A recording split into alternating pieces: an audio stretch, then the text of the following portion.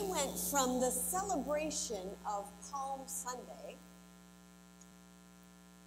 straight to next Sunday's celebration of Jesus' resurrection, we would bypass the core, the center of the meaning of the Christian faith. We would trivialize it, basically, like the world does. Like it's all about just being happy. No, the core message of the Christian faith is that happiness comes when you face reality. Happiness doesn't come through denying it or betraying it or selling it or ignoring it. It comes by going into it, facing it, dealing with it. So when we talk about Jesus' passion, there are some who would say, people are passionate about things. They get excited about things. They have strong feelings about those things. And then there's Jesus' passion, which was his suffering, his death. We talk about this final week of Jesus' life being Passion Week.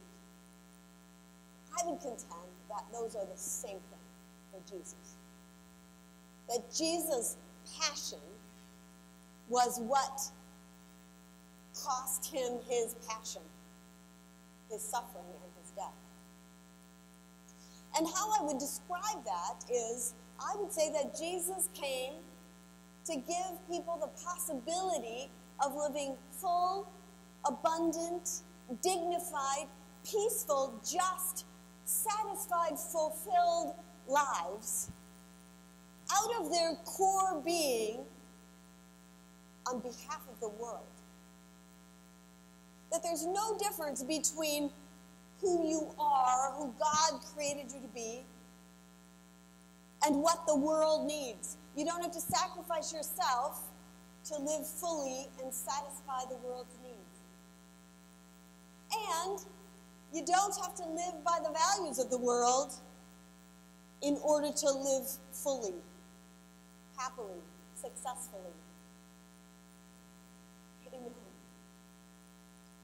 So, these last few days of Jesus' life, we see all these diverse characters who come across his path. And each of them says something about humanity.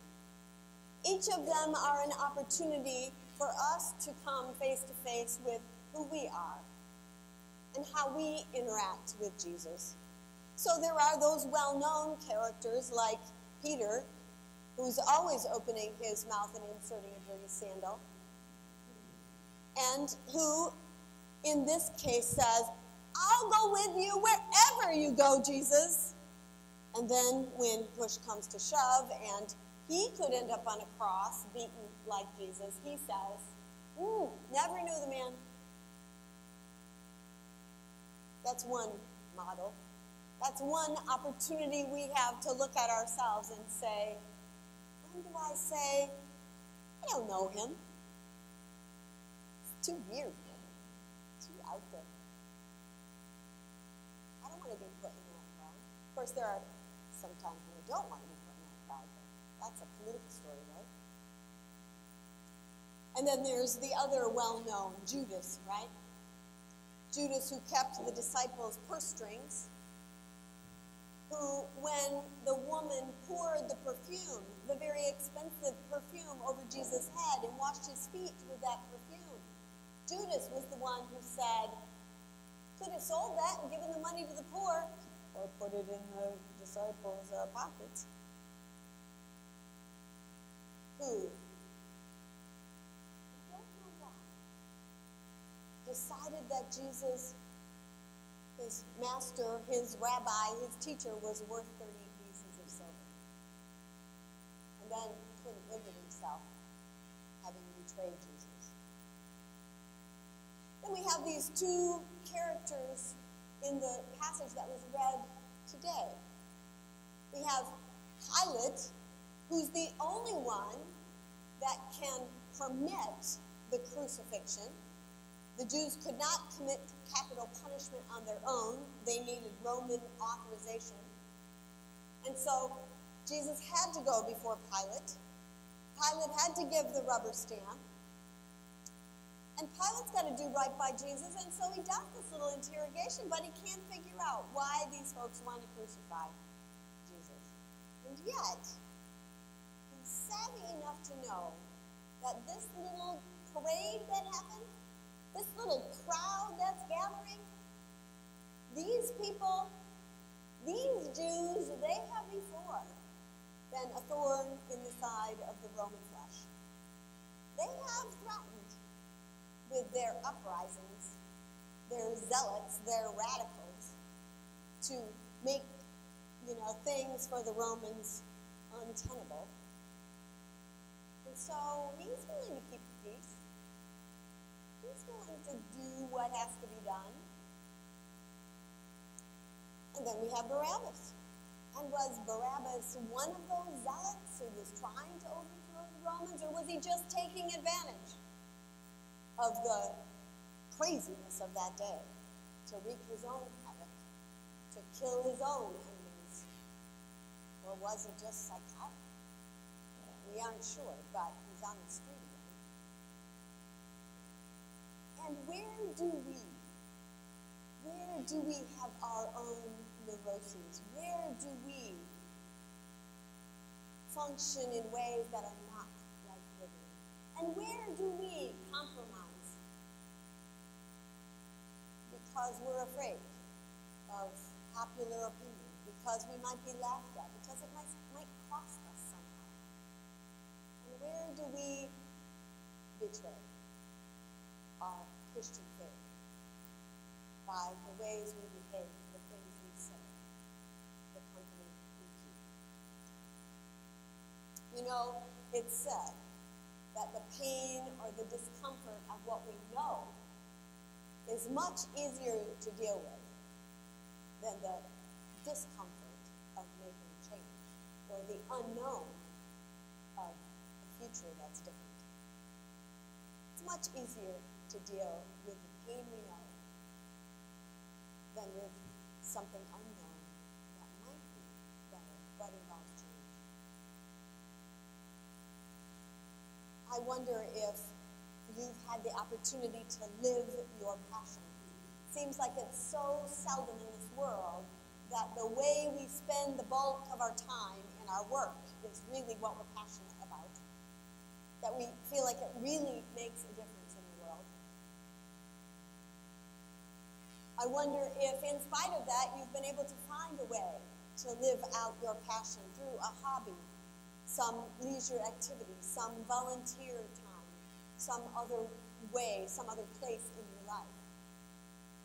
I wonder if those of you who are in retirement have been able to find a way now to live out your passion, to disregard the inaneness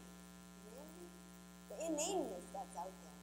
I think about Angry Birds and the Kardashians, and I think, seriously? I mean, maybe for a break, for a minute, but whoa, how much time can you spend doing that?